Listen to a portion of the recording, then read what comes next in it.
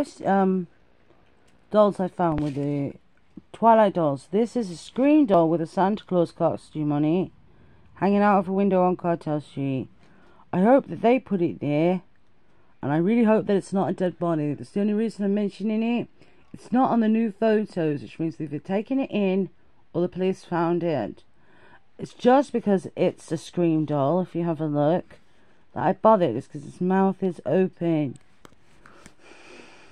I tried to tell my friend that this is worse things than living on Cartel Road. It's definitely worse things, like things that don't even say that, like Silver Lake.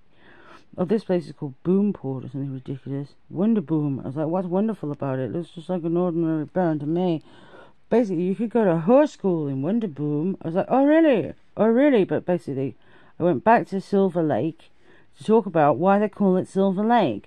Just quite often this issue that we had with coolant being flushed out of the reactor into the sea.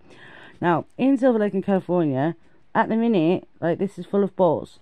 Now, they could be balls that are inflatable balls to stop bugs from nesting in the water, or it could be uranium balls that have been spent and dumped in, like, the Magnox facility.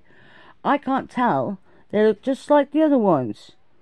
The only way you could tell is by the weight, basically. But what I was really looking at is the dolls. That's in California as well. These dolls.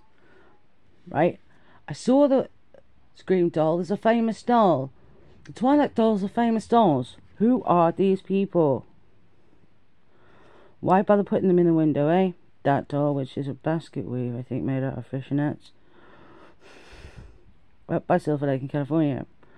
It's quite unlucky to live in a place called that.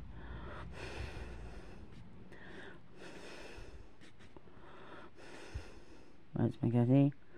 Anyway, I don't think there's much more very interesting after that.